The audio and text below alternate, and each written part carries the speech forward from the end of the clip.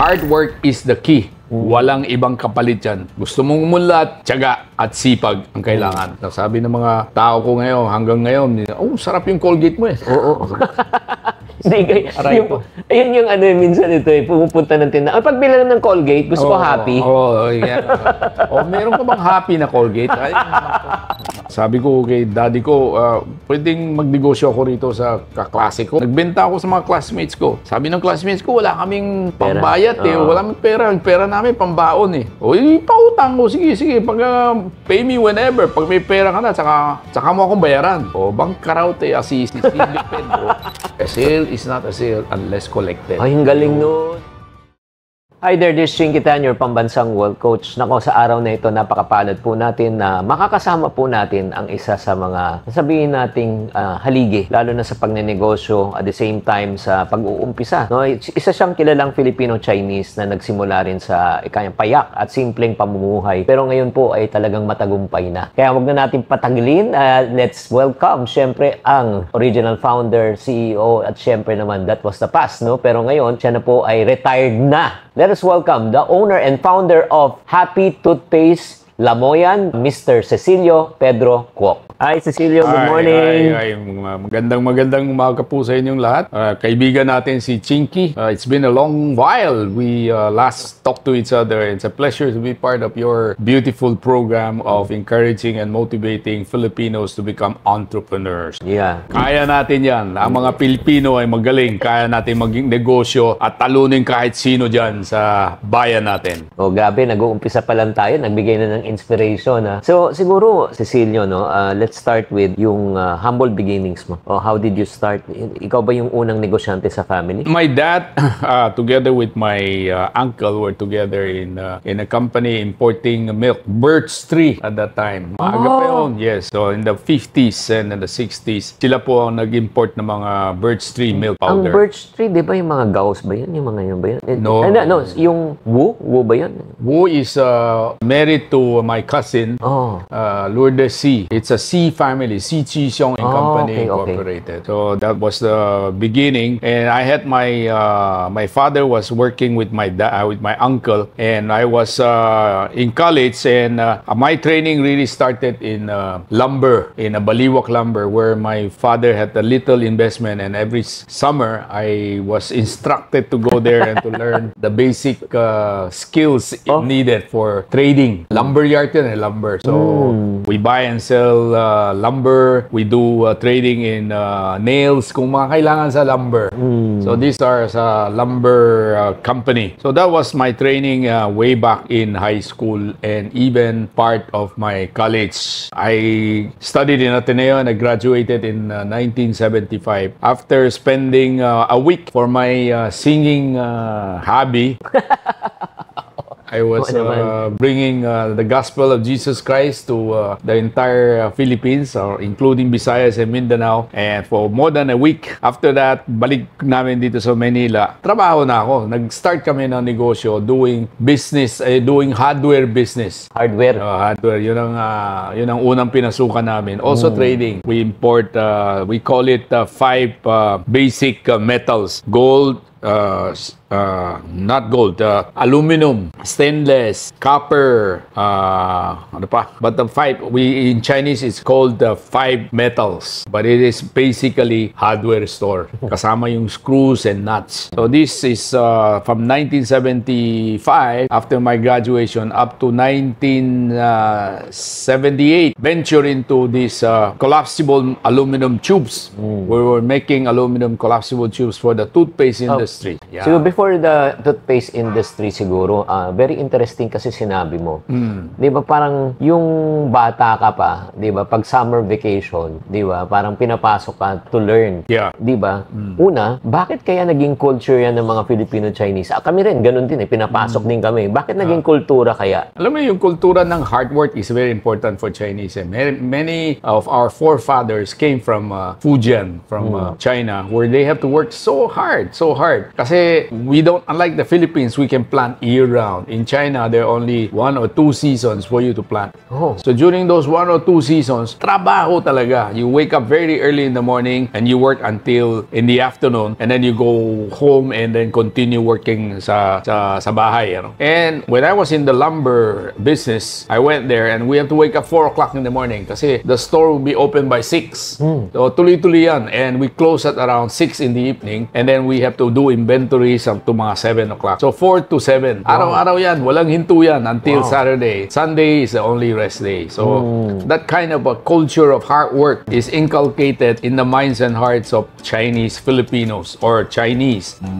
Hard work is the key. Walang ibang kapalit yan. Gusto mong umunlad, tiyaga at sipag ang kailangan. Dito ka naman pinanganak? Yeah, I was born in Pasay boy. So, parang totoo ba? Kasi, syempre, hindi ko na rin inabutan, no? My parents, I think my parents were also born here, or ako yung pinanganak dito. Pero, may kasabihan daw before, ang mga Chinese daw ang original OFWs, or OCWs, Overseas Chinese Workers. Bakit? Kasi, sa sobrang hirap daw sa China before, may philosophy daw, may mantra sila, anywhere but not China. Totoo ba yun? Exactly. I was told by my dad, ang hirap talaga sa China dahil you can only plant 1 or 2 seasons, only about 6 months. The other 6 months, you sit down and wait for harvest to come in, and hopefully you have a good harvest to sustain you year-round. For 1 year. For 1 year. Kaya talagang isang tuka, isang tawag niya, isang tuka, isang kain. What is harvested is just good enough to last for the family. Kaya maraming nag-migrate na... Exactly. Kaya nga, di ba, Chinese are all over the world. Right. For the southern part, which is Fujian, mostly came to Southeast Asia. You're talking of Philippines, Malaysia, Thailand, and even to Singapore. So, Indonesia, marami din. It's the southern part, which is Fujian and even Guangzhou. Canton, they call it Canton, Guangzhou. So, these 2 regions are where most Chinese came from.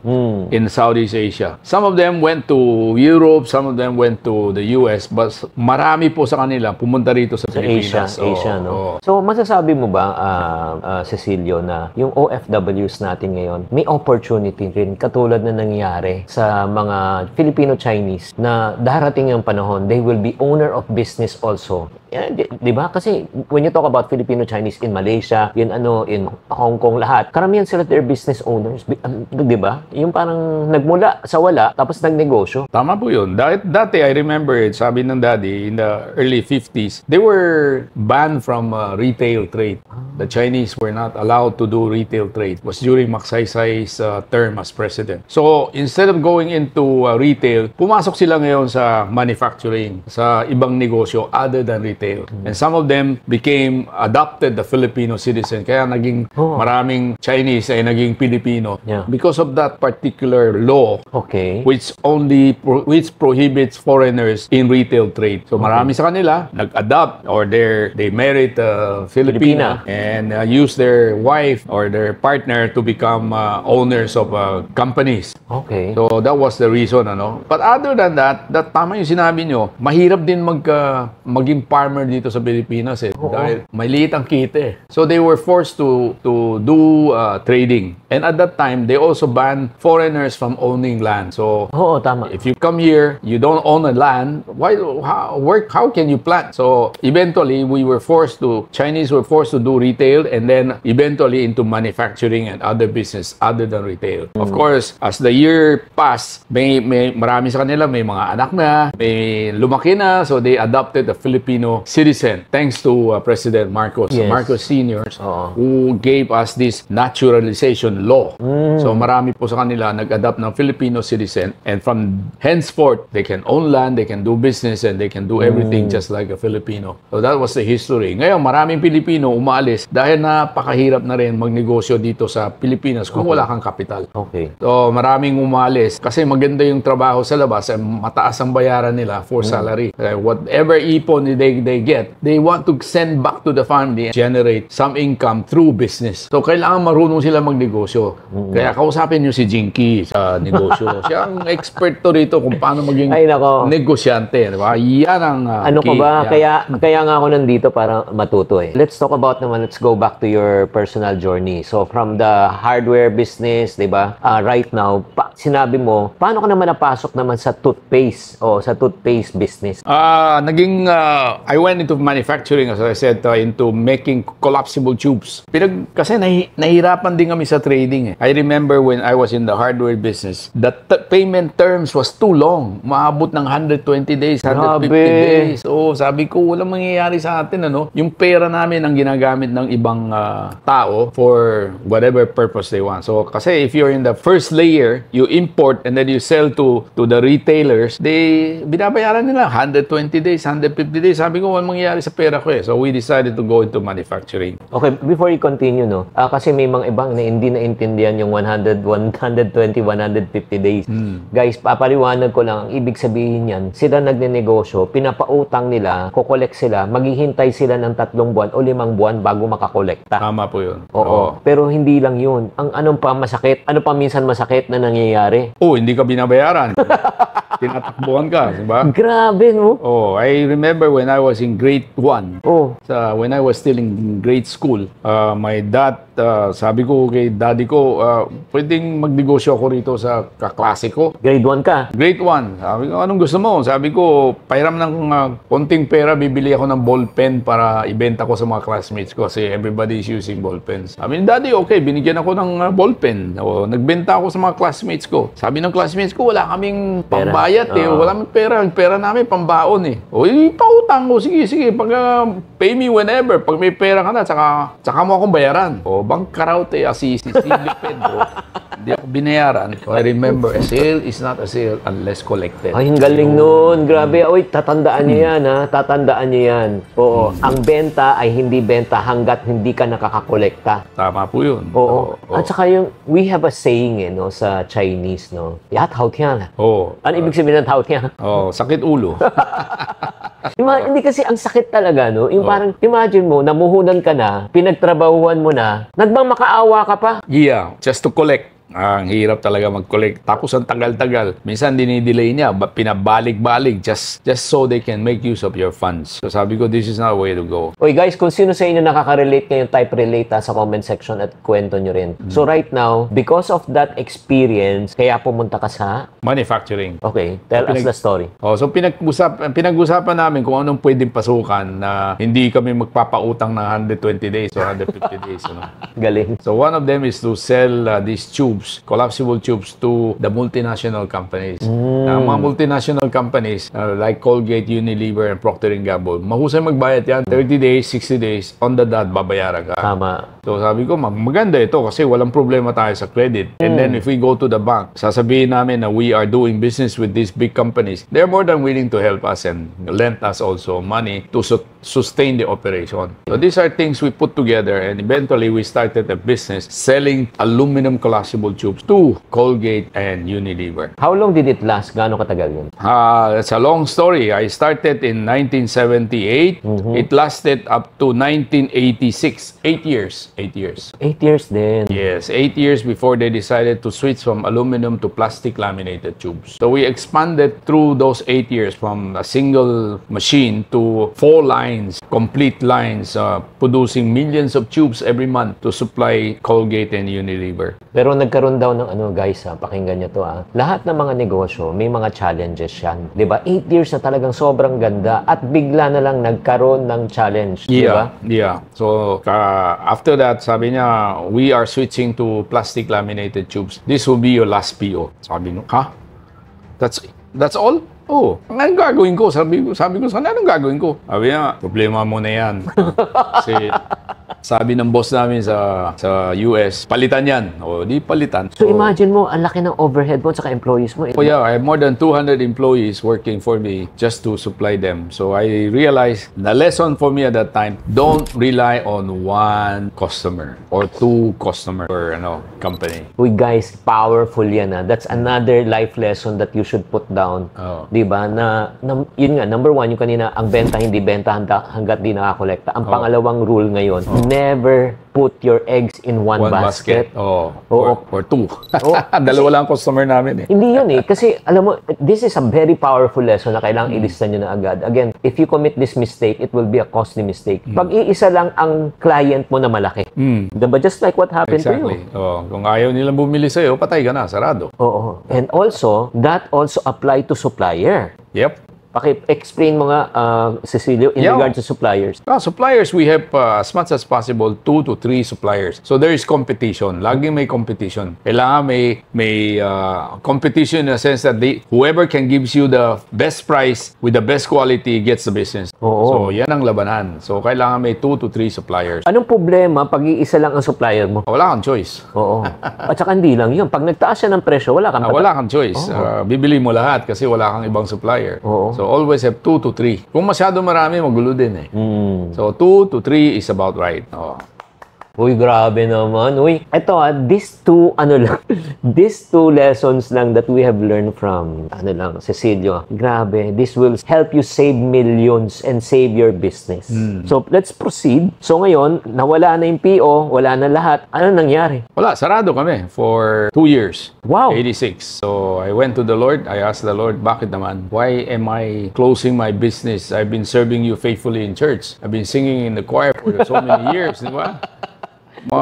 Okay naman ang service ko sa iyo sa simbahan. And the Lord replied to me in Jeremiah 29:11, I know my plans for you, plans to prosper you, not to harm you, plans to give you hope in the future. Sabi ko, there must be something bigger and better than this. Wow. So I remember at that time the story of William. William was a poor boy. The mother was a very good Christian, and she instructed his son, William, every Sunday, kahit konti lang kita natin, ito pang donation mo sa simbahan. Don't forget to give to the church. He grew up with his mom. So, talagang hirap na hirap sa UK. So they decided to move out from UK to Pennsylvania, USA. William started to work for a soap company. The first salary he received from the company, he gave it entirely to church, following his mom's instruction. So naging very, very hardworking si William, and the Lord blessed him. Eventually, he got to own the soap company. Wow. And he started a toothpaste in the soap company. His name is William Colgate.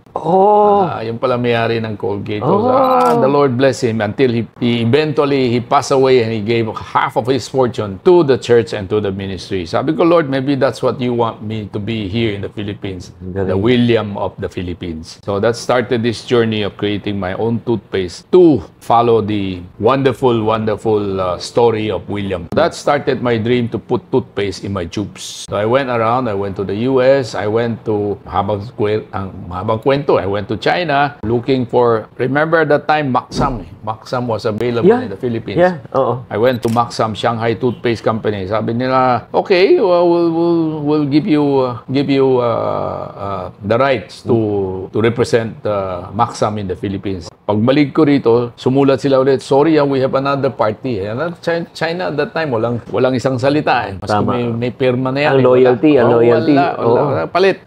Sabi ko, I will not. I just come out with my own. So I remember my friends in Japan who was a supplier for tubes. Binili ko yung makina, yung first makina ko. Binili ko sa Sunstar Toothpaste Company. It was an old equipment in the 50s, and they want to discard it, and we bought it. So I asked the broker, sabi ko, tulungan mo kami, I want to make toothpaste. So they said, okay. They talked to a company, the name is Okina. They were supplier of small toothpaste to mga hotels and motels in Japan. So sabi na, for $20,000, we sent 2 of our engineers to study how to make toothpaste in Japan. For 2 months, nag-aral sila. Napakadali yung toothpaste. You just mix so many, I think about 7 or 8 components, ingredients, and then you have toothpaste. Any chemist can do it. Hindi naman rocket science yan. Napakadali. The hard part is, ano yung mahirap? Marketing. Ayun, magpakilala. Mahabang storya yan, mahaba. So, ngayon, so meron ka ng makina, meron ka ng produkto. Ang pinakamahirap na mo sa pagnenegosyo, hindi naman yung concept, minsan yung idea, execution. Yeah. So what happened? Well, in marketing, in class, in Ateneo, the 4 P's of marketing, alam mo naman, price, product, place, promotion. Tama. Sabi ko, pinag-aralan ko, lalaban ka sa mga multinational. Place, may magaling ang placement nila, di ba? Promotion, may pera sila pang promotion. Yung product nila, maganda yung product nila eh. Yung price nila, mataas. Saan kami laban? Price. Oh. Diba? Sabi ko, price lang kami laban. The rest, wala kami laban eh. So, how do you use price to counter all of these challenges? So, yun ang pinag-aralan namin. So, eventually, we come out with a price that is half the price of Colgate, half the price. And I use the Japanese technology to see to it that my quality is as good. Diba? Japanese technology. And then, promotion, place. I use my little connection in Birch Tree. My dad, diba? Birch Tree. So, may mga connect na yan eh. Sa mga supermarket. Yes. So, kinausap ko na lang. Sabi ko, tulungan mo kami. Maliit lang kami. Susubukan namin. Oh, sige. Ito, this place for you to display. So, that's how we started. And then, eventually, yung promotion, yun ang pinaghirapan ko talaga. How do I promote this product? So, first, we have to come out with a brand that is easy to high recall. Di ba? Kasi Colgate is Colgate eh. Sabi ng mga tao ko ngayon, hanggang ngayon, sarap yung Colgate mo eh. Oo. Hindi, ayun yung ano minsan ito eh, pumupunta ng tindahan. Pag bilang ng Colgate, gusto ko Hapee. Meron ka bang Hapee na Colgate? Anyway, nagkasanayan na yan for so many years. Tama. So, yun ang challenge ko. So, fortunately, I came out with the brand Hapee. Paano nag-umpisa yun? Umpisa, nung una, sinubukan namin yung Smile, S-M-I-L-E. But when we were registering it, and the patent office allow other companies to register their brand without a product. Ngayon, bawal na yan. So, it was registered by Procter Gamble. So, sabi namin, naku, hindi pwede pala yung Smile. So, pagbalik namin sa office, somebody recommended, well, kung you Smile, why not Hapee? Sabi ko, Hapee, yeah, good name. Pero corny, H-A-P-P-Y sa brand. Palitan natin ang spelling. So, ginawa kong H-A-P-E-E. The spelling sounds like happy, and the recall is very high. Hapee. So, Hapee was born because of that. When was that? Anong taon? 1987. 87. And we formulated close to 200 formulations. Trial and error. Sinusubog namin. Kasi galing Japan, iba yung formulation eh. Kailangan sa Japan, hindi masyadong mabula. Dito, gustong Pilipino bula. Sekreto yun. Dito, Pilipino, gusto nila mabula. Yun. Yung lasa nila, medyo not as, medyo maalat. Maalat. Dito sa atin, matamis. Dito matamis eh. So, iba na naman yan. So, there are certain ingredients that are slightly different, but basic ingredients are the same. So, those are components. So, we have to test it out in the market to see which one is adaptable. Finally, we came out with something that is close to Colgate, and then we started selling it in the market at half the price. Ano nangyari nung nilaunch na? Wala nangyari. Talaga? Sabi ko, kailangan na hindi bumenta? Kailangan may TV eh. So, 88, I remember, there was this Olympic in Korea. Sabi ko, sige, subukan natin mag-promote sa using the Olympic logo. So, kinausap ko yung Olympic committee. Sabi ko, wala akong pera, but if you are willing to accept a little donation to help our athletes, we are willing. Sabi na, okay. Well, any help is okay with us. Philippine Olympic Committee. Walang sumusuporta dahil walang panalo ang Philippines eh. Wala naman potential mag-medal eh, di ba? So, sabi ko, okay. I gave 50,000, I remember that time. Malaking pera na yun, 88? Malaki na yan, 88. Maliit lang compared to what the multinationals are paying. Sabi ko, in return for 50,000, can you allow me to use the Olympic rings? Sabi niya, okay. Use the Olympic rings. Mabasa ko ng commercial. Hodori, I remember Hodori, the mascot of Seoul Olympic. So he ran with a torch up a platform and announced, Hapee, the official toothpaste of the Philippine Olympic team. Nilagay ko official, pag-announce niya Hapee, Olympic rings, lumabas 5 Olympic rings. And then the official toothpaste of the Philippine Olympic team, maliit lang sa ilalim. Akala na tao, I sponsor the Olympics. Grabe. Lumakas ang sales ng Hapee. Talaga yun ha. So, guys, makikita mo talaga ha. Pag nag-uumpisa kayo ng negosyo, aside from doing business plan, research, everything looks good on paper. Pero pag ni-launch mo talaga, maniwala ka, hindi na siya pareho. Di ba? Kaya nga, hindi nga bumenta. Di ba? Sinabi mo talaga. So, pero yun nga, as an entrepreneur, one of the characteristic is you don't stop. Kaya nga, yung inisip na po niya na to be able to sponsor, yun nga yung sa Philippine Olympic Committee.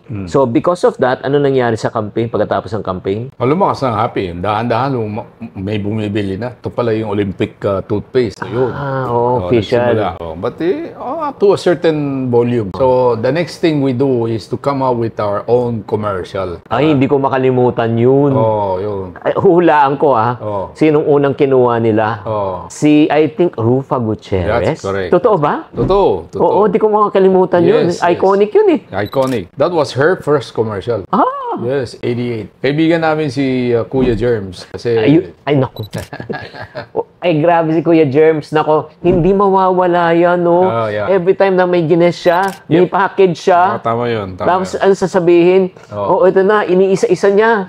Di ba? Das dishwashing. Sa kanya rin ang promotion. So, that's... Genius yun, ha? How much did you pay for that, yung ganun? Hindi, kaibigan namin yan dahil sa Birch Tree. He was also helping Birch Tree. So, pumapasok lang kami sa programa ni Kuya Germs to sponsor. We have ads, at that time. Pero nung initially, sabi ko, tulungan mo kami.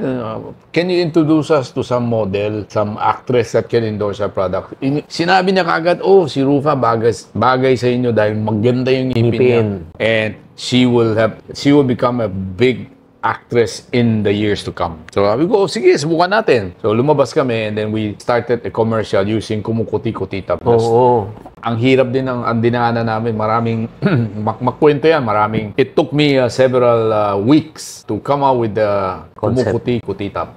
Alam mo yung scriptwriter, marami siyang pinipresent sa akin. Puro sabi ko, no, hindi pwedeng, sabi na ilang balik na ako sa inyo, nahirapan na ako. Mag-inom na lang ako. Sa gabi, nag-inuman siya. And sa inuman niya, tumingin siya sa langit, nakita niya yung mga bituin kumukuti-kuti tap. Sabi niya, baka gusto ni Mr. Pedro ito. The next day, he came to the office. Sabi niya, yung kumukuti-kuti tap, gusto mo ba? Sabi ko, perfect. That's what we want. So that started the dream. That started the campaign of kumukuti-kuti tap. Wow. Ayun. Fast forward na tayo. So, 88 yan. I can still remember, you know why? Because I got into the movies from 87 to 1994. I see. And then during that time, madalas kami Kuya Germs talaga. Nakasama ko rin si Rufa during that time. I see. We did several movies, 88 and 89. Bago lang si Rufa. Yes, bagong-bago lang. Ano pa nga, liit-liit pa niya nun. Pero malaki na rin. She's very tall. Yeah, because of Well, 88, now, fast forward 2024. Ilang taon na yung Hapee? 35. We're going 36. At ang balita ko, retired ka na. Yeah, retired na tayo. So, in 1980, when I hit 60, I started planning for my retirement. So, because 65, I want to retire already. So, I talked to my son, gusto mo ba ang negosyo nito? Ayaw. Kung ayaw mo, ibibenta ko na ito. Kung gusto mo, di tuloy mo. Sabi niya, gusto. So, pumasok siya early 2008 or 2010, and then started training in the company until 2 years ago decided sa'yo na yan. Instead of 65, I retired at when I was 69 or 70 last year. 70. 10 years. Took him 10 years to learn the ropes, and then now he's the CEO. Wow, ang galing naman. No? Siguro yan ang dapat ng vision ng lahat ng mga nagnenegosyo, di ba? Yeah, the transition is not automatic. You have to give time for your next generation to be trained, and dapat gusto nila. Pag ayaw nila, walang mangyayari. So, it has to be intentional, hindi natural. Some entrepreneurs, they say, anak ko yan, sigurado, ibibigay ko sa kanya, bahala na siya. Hindi pwede yan. It should be intentional. There must be a transition period whereby, initially, dun sa transition period, kasama ko sa meeting, he is already the COO. Chief Operating Officer. Hindi hindi child of the owner. Hindi. COO. Pero when he makes a decision, ang tingin ng tao, lahat tingin sa akin, ano bang gusto ko? Sabi ko, walang mangyayari sa'yo. No? You still come back to me for all decisions. I abandon the committee, we call it executive committee, EXCOM. Bahala ka na. You make mistakes, okay lang sa akin. Just don't kill the company. Yan, siguro yun nga, one siguro lesson that you taught your son in terms of making mistake or taking risk. Ano yung sinabi mo sa kanya? Okay lang mag-mistake. Don't kill the company. Yeah. So, ang ibig ba sabihin yan, Cecilio, is parang ano na rin, sa mga nag-i-start, when it comes to business and investment, is never invest the money they can afford to lose? Yeah. There are two sides. Ano? You take risk. In negosyo, you have to take risk. But you also calculated risk ang tawag na. You calculate if this risk goes wrong, buhay ka pa o patay? Oh, makaka-recover ka ba o hindi? Oh, kung patay na, don't do that. Don't take the risk. Oh, don't take that kind of a risk. That will kill the company. Pero kung let's say makaka-recover ka, is it worth taking? Okay lang. Oh, okay lang. Okay. Because negosyo is about risk. It's about taking risk. If you play safe, you will not grow. You just stay there. You want to grow, you venture into other aspect. Like right now, we're going into sachet. O yung sachet, dati is just sachet. Ngayon, may sachet namin with cups. May cup na. Diba? So, may risk yan eh. Tatanggapin man ng mga consumer o hindi. Eh, fortunately, tinanggap naman eh.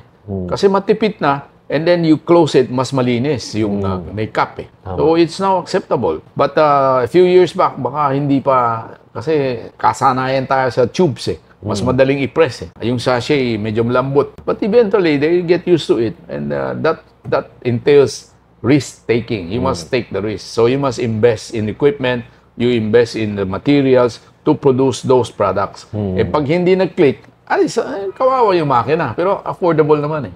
Diba? So, hindi ka naman babaksak dahil dyan eh. So are you saying also para mag-grow ang isang negosyo, kailangan ng innovation? May innovation, yes. It's very important that you innovate. That's part of our core value. We use the word spirit as our core value.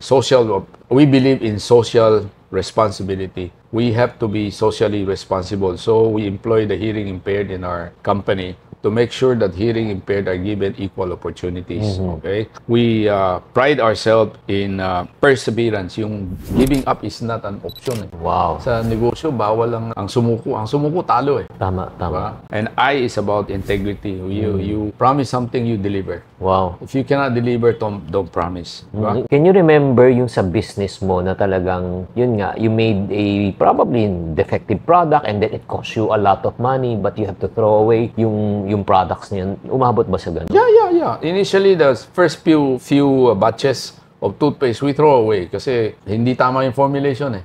May trial, kahit paano may trial yan eh. Especially the startup initially. So, but that was also an opportunity. Nakita ni engineer namin, sayang eh boss, tinatapon natin yung mga toothpaste. Why not come up with some products using the wasted raw materials? So, lumabas yung dishwashing paste. Pwedeng gamitin sa gamitin sa dishwashing. Di ba? Galing. Toothpaste, we put in additional active ingredients for cleaning and came out the dust dishwashing paste. Galing. That was a byproduct of the rejects of toothpaste that we have to throw away. Ang galing. So, balik tayo. Yung sinasabi mo, innovation, integrity, ano pa? R is to respect. So, we respect our individual. Kailangan may respect eh. You respect your company, people. People is the fifth P for us eh. There are 4 Ps. I have a fifth P, which is person. The people inside. Every person, every individual is treated as an individual, as an asset for the company. That for me is very important. That is respect. And then the next I is innovation, yung sinabi nyo. Innovation is the key. You have to keep on innovating, coming up with new ideas, new packaging, new product, whatever is needed for you to survive and excel and even beat your competitor. And the last, which is T, is about teamwork. Always make the company as a team, including your suppliers, including your distributors. This is a team. So we have a convention, annual convention, where we get all our suppliers together, all our distributors together, to tell them that you are part of this team. Whatever success that we attain in the market is because of you as a partner. Yeah, I can still remember during that time I was invited to speak yung sa isang conference nyo. Yeah, talagang sobrang galing talaga. And then guys, ito lang, parang lang tayo nag-masterclass lang. Kaya nga, I suggest, kung pinapanood mo to, please, i-rewind nyo, sulat yung lahat ng because these business principles that we've learned right now are not from theory and not from books, are really from true-to-life experience. And guess what? Siyempre, 2008, 2024, okay? Last year, kamusta ang growth ng Hapee? Kahit na wala ka na. Yeah, in spite of the pandemics, medyo nahirapan kami during the pandemic. Medyo bumaba pa nga na konti, pandemic. And then last year was a boom year. It was the best year ever. So we grew by more than 20%, way about our projected target. Dahil po because of the innovation, dahil po because of the cost advantage we have over our competitors, whereby maraming nahihirapan na consumer, they have to switch to lower price product that is affordable with quality. So yun ang lamang namin, we maintain our quality and make sure that it's affordable. Grabe. Ay nako, para sa mga taong wala pang negosyo, these are really great already tips for you to start one. Para sa mga taong nagnenegosyo at you want to scale, these are also practical and very powerful lessons for you to grow and scale. Pero ito yung tanong ko, gusto nyo pa bang matuto? Do you want to learn pa more? Oo. If you want to learn pa more, okay, kung kayo ay nabitin sa first session natin na ito, gusto nyo ba ng part 2? Kung gusto nyo ng part 2, pakitype na lang ng part 2 sa may comment section na para mag part 2 po tayo. Sa part 2 kasi pag-uusapan naman natin yung in terms of finance with regards to personal finance. Kasi kanina pinag-usapan natin business eh. On our next, pag-usapan natin how does a Cecilio Pedro Kwok handle, manage, grow his personal finance. Kung kayo interesado, type part 2. Maraming salamat for this first episode. Thank you very much for tuning in. Parating ko sinasabi, tamang karunungan, tamang disiplina po ang susi sa pagyaman.